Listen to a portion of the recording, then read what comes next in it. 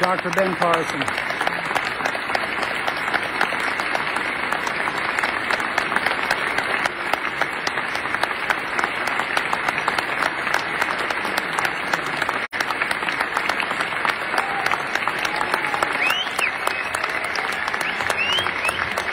Thank you very much. Well, Candy and I are absolutely delighted to be here. You know, we spent a lot of time in Virginia.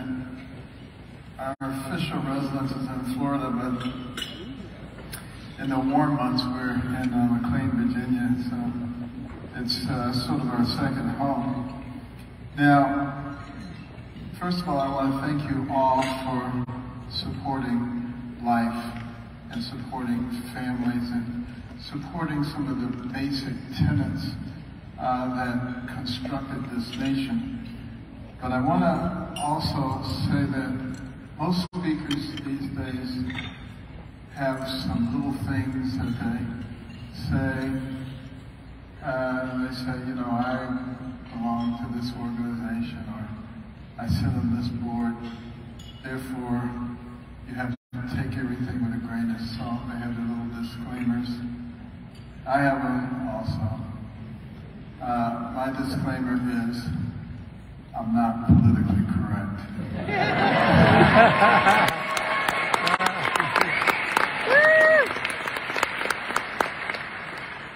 You know, I think that our Constitution was divinely inspired, including the Bill of Rights, including freedom of speech. And some people say, we have freedom of speech, but do we really? I mean, just because the government doesn't officially shut down your speech, if big tech and social media can shut you down, can cancel you with the compliance of the government, it's exactly the same as if the government is doing it. And we have to recognize what's going on in this program.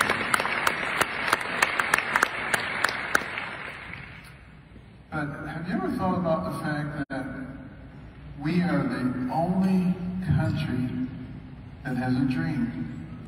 There's an American dream. There's no French dream. There's no Nigerian dream.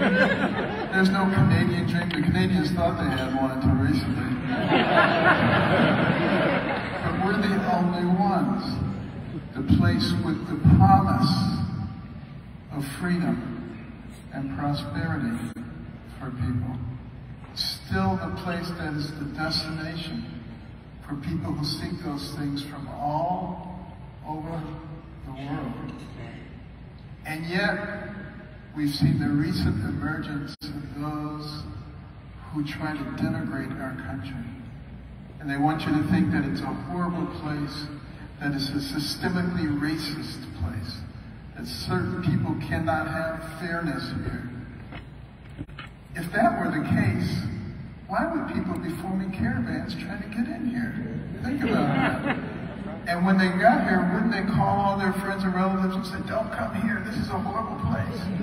That's not what's happening. But I'll tell you what is happening. We have a lot of people, particularly in the political arena, who are saying, don't listen to your ears.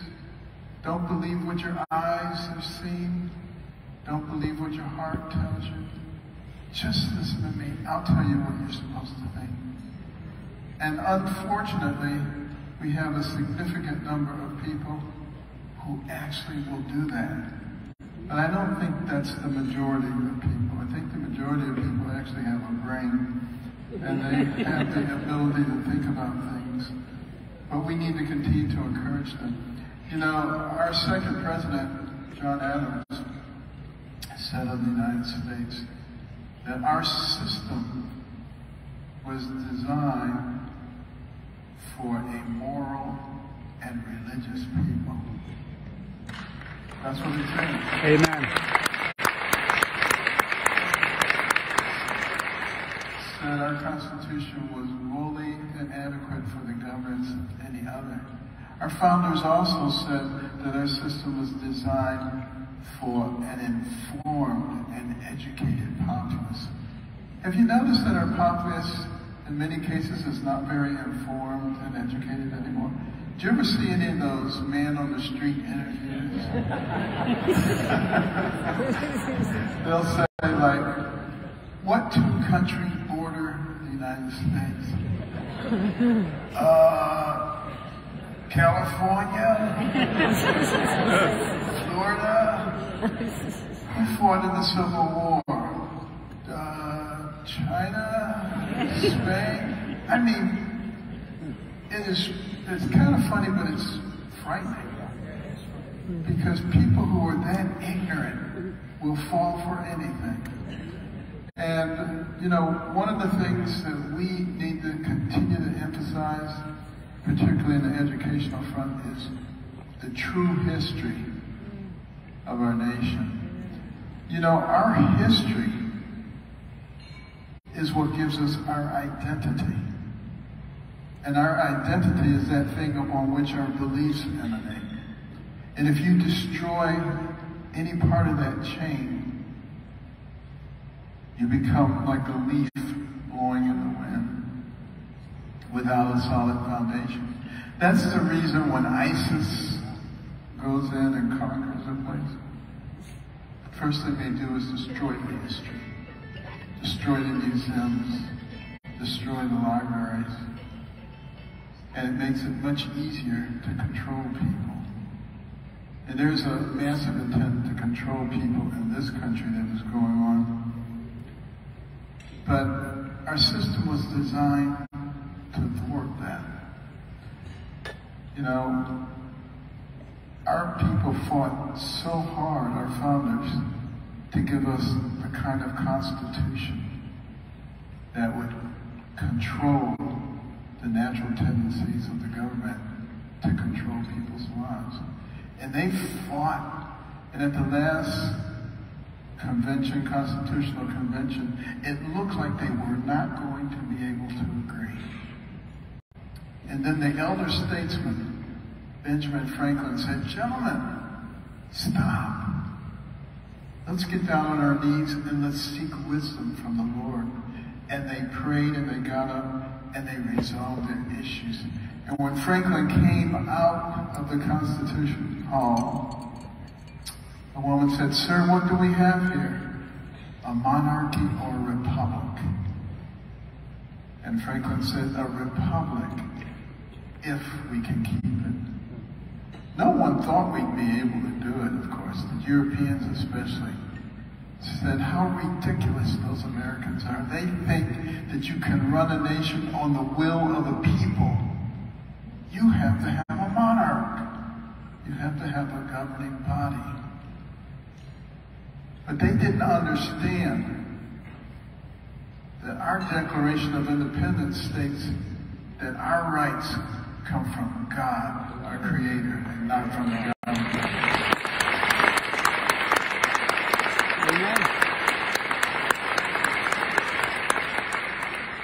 And yet, even though that republic has lasted for 246 years, right now it's under an enormous threat.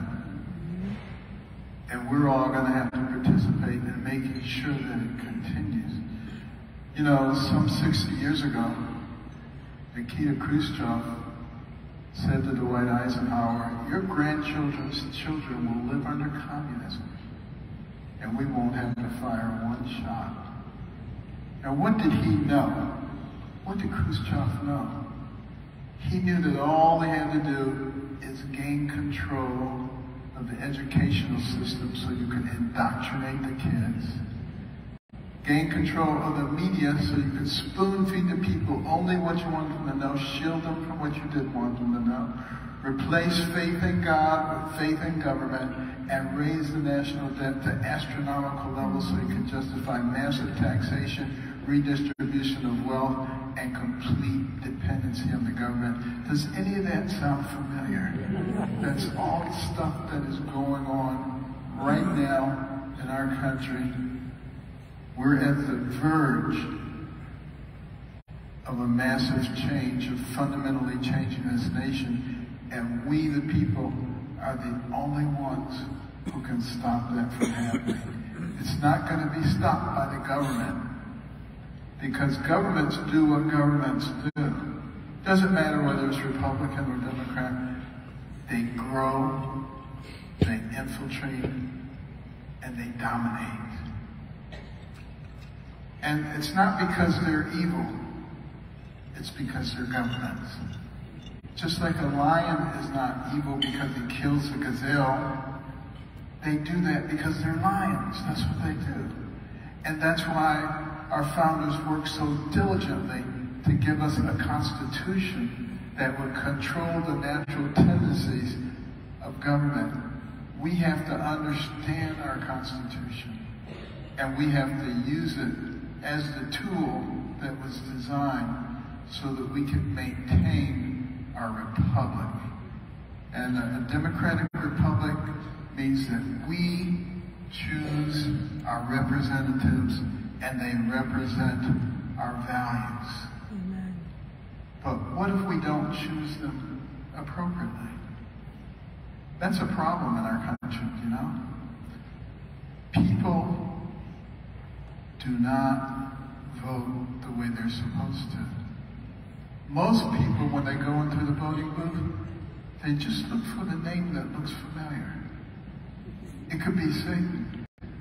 You know, in many cases it is.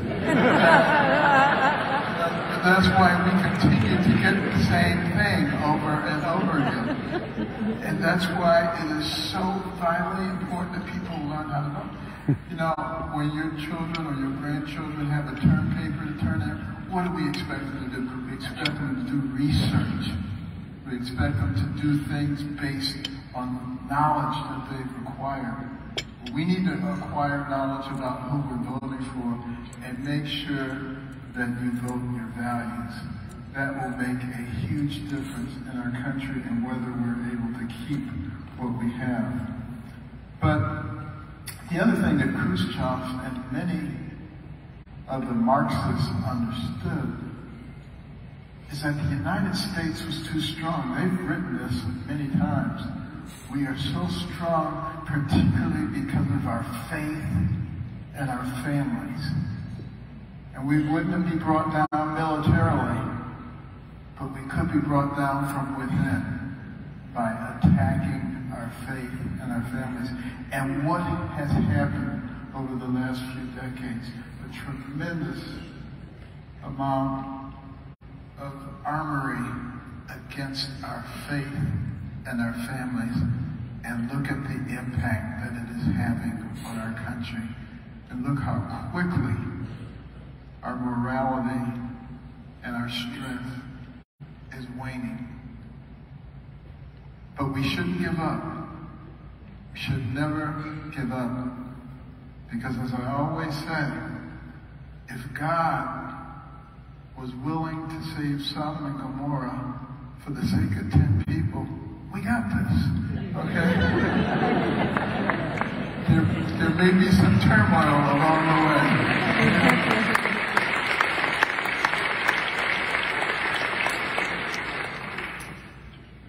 But, you know, when the 2020 election was over, I said, finally, I can retire. Because I had failed the first time, ended up in government. I said, this time, I'm going to actually be able to retire. But, you know, it wasn't many weeks after that, looking at the direction of the country, I said, I couldn't have any fun on the golf course or cruising around the world. It wouldn't be any fun at all watching my country go down the tubes. So a bunch of tremendous people from HUD joined me in forming the American Cornerstone Institute to concentrate on the cornerstone principles that made our country great. Our faith, our Judeo-Christian values. What do they teach us? They teach you to love your neighbor.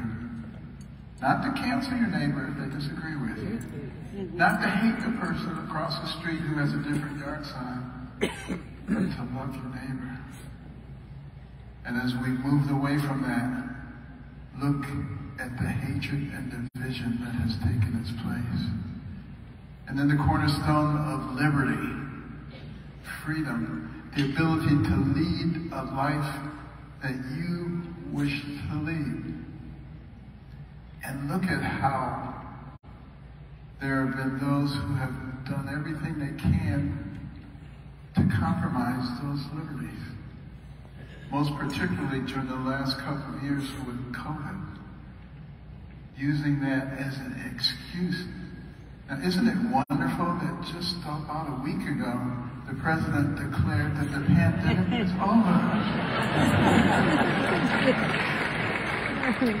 And then the real people who are running the government came out and said, don't mind that man behind the curtain.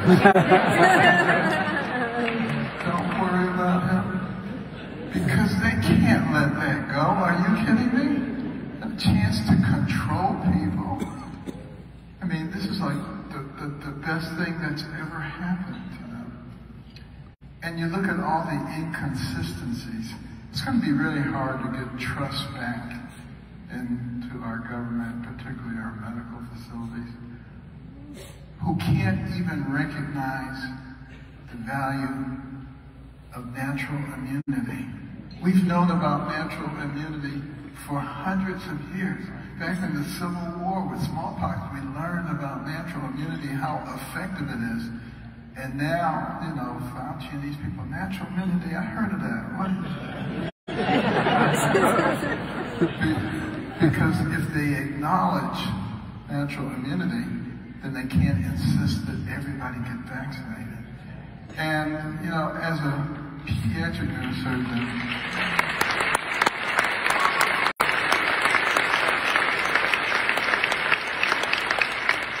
you know, I have always had the interest in children at heart.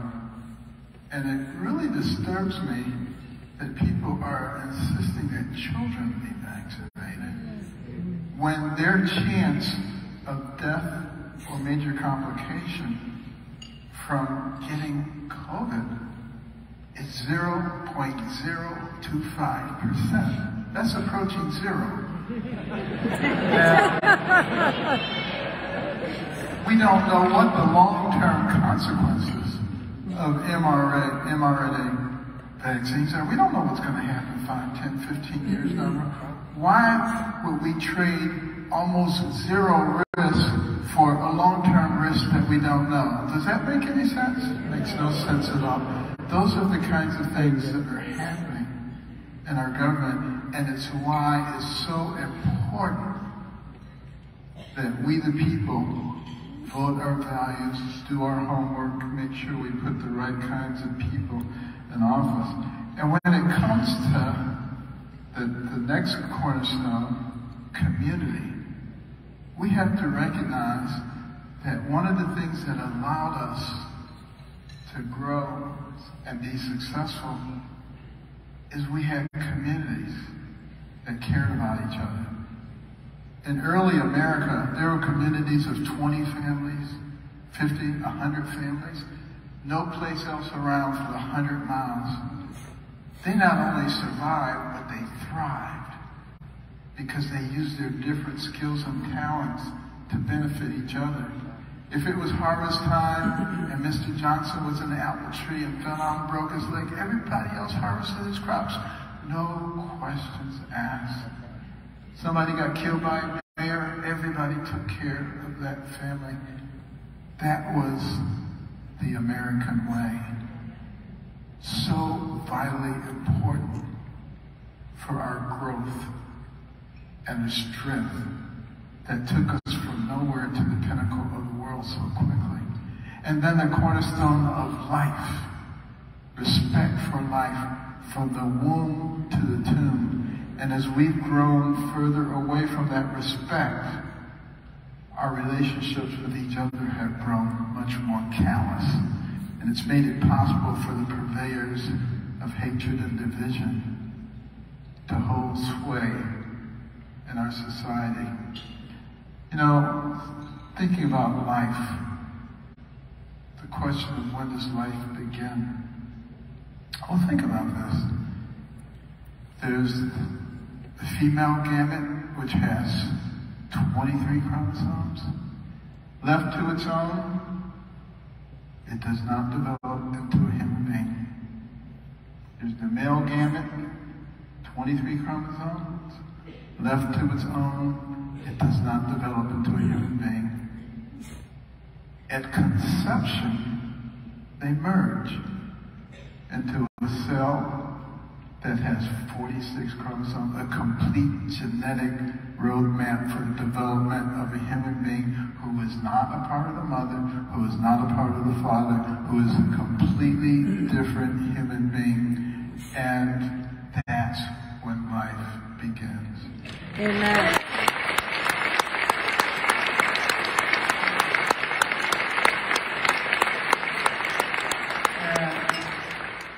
And within a matter of 6 to 8 weeks, you can see little arms and little legs and a little face with features and a heart that beats. You know, it's really, you gotta really be kind of weird not to be able to see that as a human being. It is a human being. And, you know, the heart is beating. I mean, I don't know where Stacey comes from.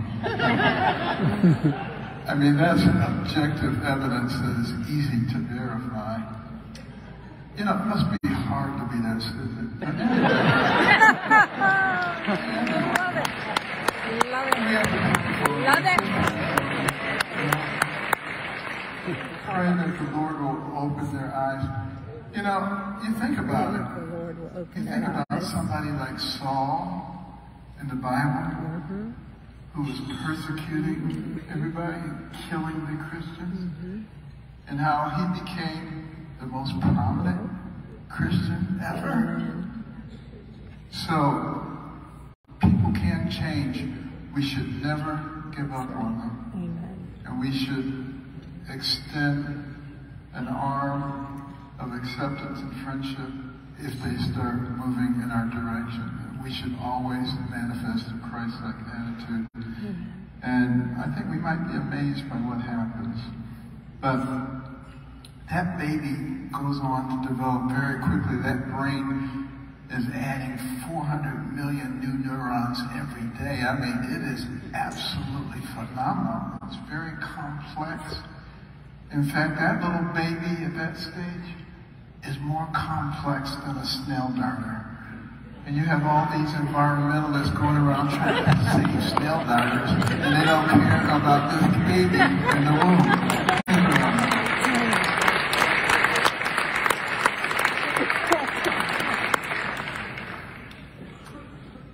And then have you ever seen an abortion?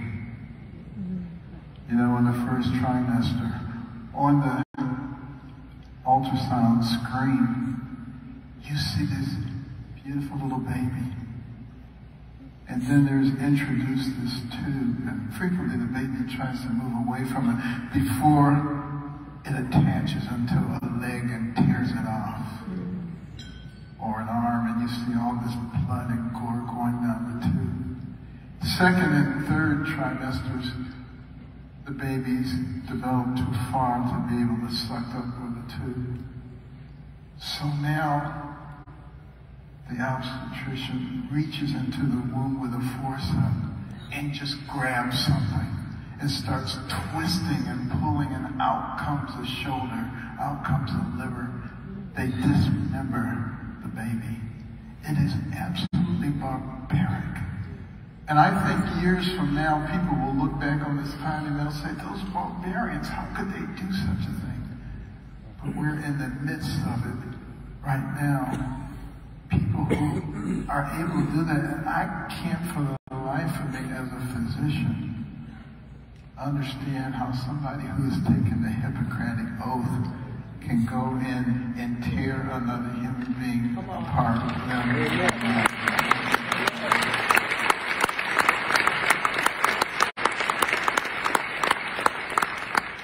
And they say it's just a meaningless bunch of cells. But you know, some years ago, one of the obstetricians came to me and said, Ben, I know you do things that are sort of on the edge. I don't really. I just listen to the Lord. But he says, I have a woman, she's pregnant with twins. And one of the twins has a severe case of hydrocephalus. The head is growing so rapidly, it's threatening to put her into premature labor. The baby's lungs are not mature enough to survive outside of the womb.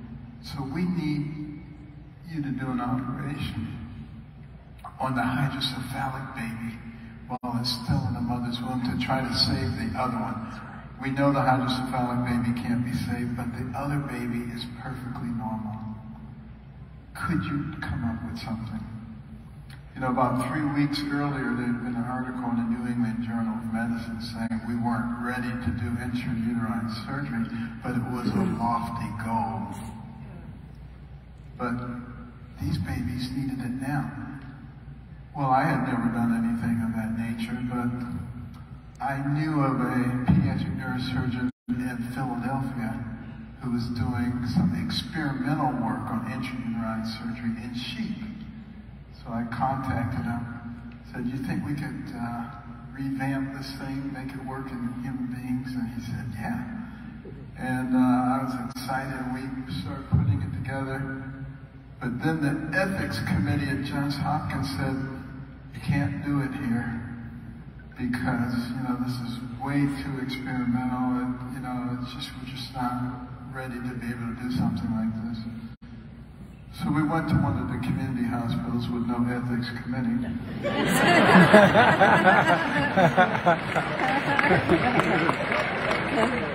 And, you know, we got set up to do the operation. And you could see the hydrocephalic baby's head just shrink right on the screen and come down beautifully. And we were able to buy several more weeks of development. The lungs were mature enough so that both babies could be delivered. It was a big national story. My brother called me and said, I just saw you on the national news. But then there was a lot of controversy, and people were saying it was unethical. We don't have the ability to do things like that. You shouldn't have done that. That is, until it became clear that not only was the normal baby okay, but the hydrocephalic baby was okay. And then they were all saying, well, I would have done that too. That's kind of the way that works. But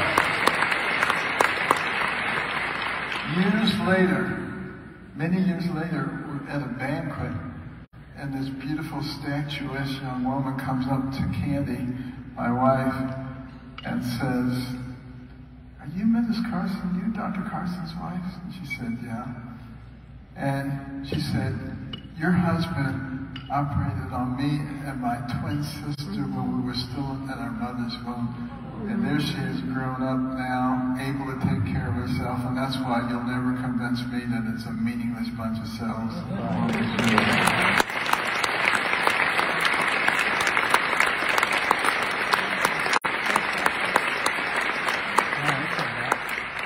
And then I was in South Africa at an Academy of Achievement Summit meeting, and one of the speakers was the head of the ACLU, and he was talking about how wonderful the ACLU is, and how they speak for those who cannot speak for themselves and for the innocent ones. And at the end of his talk, Q&A, I stood up and I said, a woman came to me recently. She was 33 weeks pregnant. She was on her way to Kansas to get an abortion because her baby had been diagnosed with a neurological condition. And Kansas was the only place that would do it that late, 33 weeks. That baby's viable outside of the womb without support. And I said, I was able to convince that lady not to have the abortion.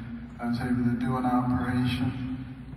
The baby is doing well. The woman loves the baby. She's so glad that she didn't have that baby killed. I said, would you speak for that baby? And he hemmed and he hawed and he dodged and he weaved and he would never answer the question. So, at dinner that night, he had the misfortune of sitting next to me. And I continued the interrogation. And I said, you know, there are premature babies in incubators, 26, 27, 28 weeks gestation. Sometimes I have to operate on them. Would you speak for those babies? Oh yes, absolutely, no problem. I said, but the one who's several weeks more advanced developmentally and is in the safest place that can possibly be in the universe, you can't speak for that one? He says, I realize that doesn't make any sense, but I believe a woman has a right to kill that baby until the second it is born. And I said, would you say that in public? And he said, no. Well, you know, now they will say it in public. Now they'll even kill the baby after it's born. This is the evil that we're dealing with in our society today. And, you know, in the book of Proverbs, the 24th chapter, verses 11 and 12, read that when you go home. It says, those who are being drawn unto death, who are ready to be slain, innocent ones. Did you say anything? Did you do anything? Does not he who knows and sees all know whether you did anything? And will he not render to every man according to his works? We have a responsibility to do something. We can't just sit there and say, no, it's not my problem. I didn't know about it. And, you know, it's interesting because, you know, I grew up in a very liberal city. I grew up in Detroit, a very liberal city. And then we were in Boston, a very liberal city. And then I went to college in New Haven, a very liberal city. And then to medical school in Ann Arbor, a very liberal city. Then I came to Baltimore, do my internship and residency, a very liberal city. So I was liberal. And, but even as a liberal, I didn't like the concept of abortion. But I said, I don't like it, but, you know, to each his own. Everybody do what they want to do. I don't have any right to tell anybody else what to do. That is until one day I was thinking about slavery. When people thought that they owned other people and they could do anything they wanted to them, beat them, rape them, murder them, whatever they wanted to do. And what if the abolitionist had said, well, I don't believe in slavery, but, you know, you do what you want to do. You know, I don't have any right to tell you what to do. Where would we be? That's a good point. Isn't it interesting? And that made me recognize that I had taken the wrong approach and that I had a responsibility to try to save those wonderful creations of God that are in a mother's womb. And we all have that responsibility, and we should never forget that.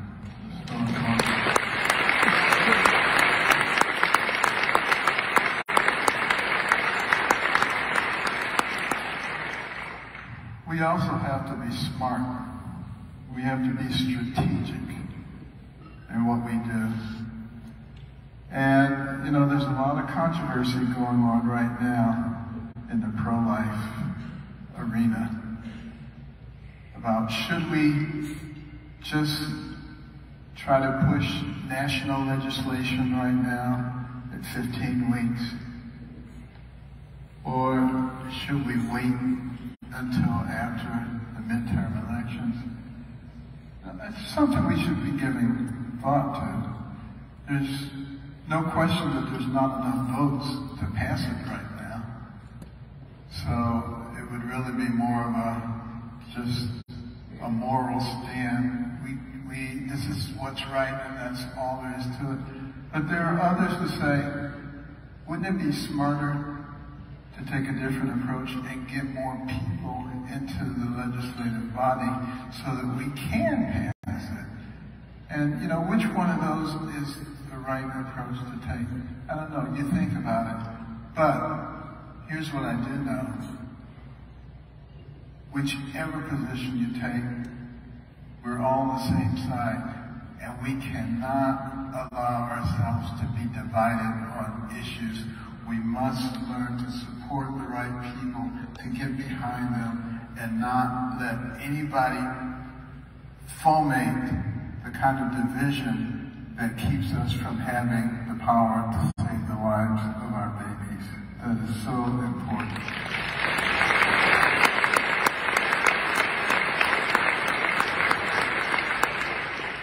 Adoption also. We have to work hard to make adoption much easier, much less expensive. It's a real problem, particularly adoption for babies who are born here. And that's why so many people adopt babies from other countries. We can do much better than that. And I want you to think about this.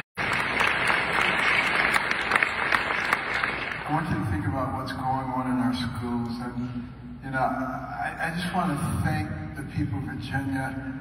Winsome Sears, I want to thank so much for just pressing this issue about what's going on in our schools.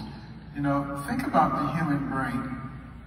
It's a very sophisticated organ system, hundreds of billions of neurons and interconnections. Your brain remembers everything you've ever seen, everything you've ever done. It can process more than 2 million bits of information in 1 second.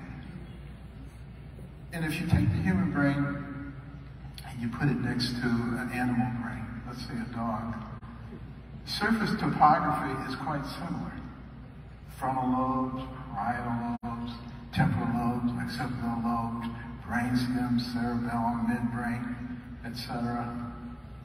But the dog's midbrain is much better developed than the human midbrain. Why? Because the midbrain is what's used to react. That's why animals react so much faster than people do, cat-like reflexes. But the human brain has much better developed frontal lobes, where you engage in rational thought processing. We have the ability to extract information from the past, integrate it with information from the present, project it into the future, a year, 5 years, 10 years, 20 years in advance. We do complex calculations. And interestingly enough, when we see another person, we don't have to act like an animal, have a midbrain reaction, and judge them on the basis of the color of their skin, because we have those frontal lobes. We can judge them on the content of their character.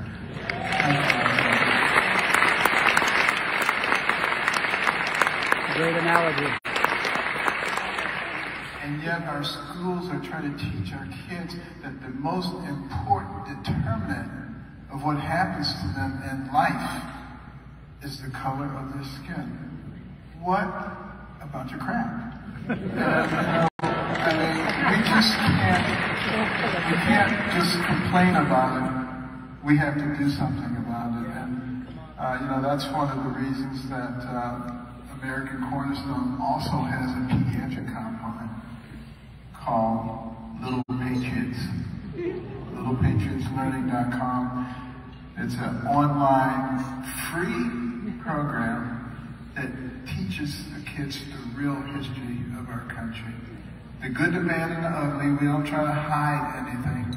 But if you're honest, there's a lot more good than there is bad and ugly. And the left just tries to grab the bad and ugly and tries to build everything off of that. They try to teach people, for instance, that we are uniquely evil because of slavery. Well, the fact of the matter is, if you go back and you know anything about history, virtually every society in written history has had to deal with slavery. And if there's anything unique about the United States, is that we had so many people who adamantly opposed it that we were willing to fight a civil war and lose a large part of our population to end the evil institution. That's what we need to teach our children.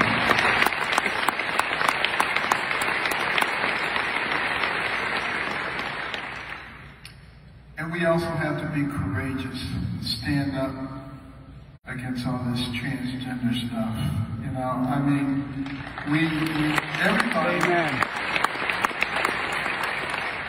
everybody gets equal rights, but nobody gets extra rights. And they don't get to change everything for everybody else. 1/3 of 1% of the population is transgender, but you would think it was 20 or 25%. And, you know, the Bible tells us that we need to love everybody. And it's not our duty to make judgments. That's God's job. But it doesn't say that we have to accept every behavior. We don't have to do everything. We still have to love people. But we don't have to allow people to transition us and change us into something else. There are those who want to fundamentally change our society. And quite frankly, if you look at the Bible and what the Bible says, it gives us direction. And a lot of the immoral activity that's criticized both in the Old and the New Testament, they want to say, if the Bible is wrong about that stuff, then it's probably wrong about other stuff too. It's sort of a camel's nose under the tent. And if you can get people to accept that the Bible is wrong about some of the sexual things that are going on, then it's not a far cry that you're going to get people to throw it out altogether. And the fact of the matter is, this nation is founded on Judeo-Christian values. And there is nothing in the Constitution that advocates for the separation of church and state. Right. It is not in the Constitution.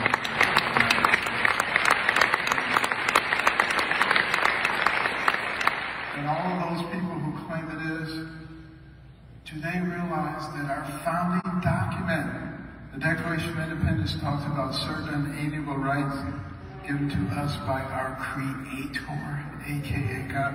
Do they realize that the Pledge of Allegiance to our flag says we are one nation under God? Do they realize that most courtrooms, or many courtrooms in the land, on the wall, it says, in God we trust, that every coin in our pocket, every bill in our wallet says, in God we trust?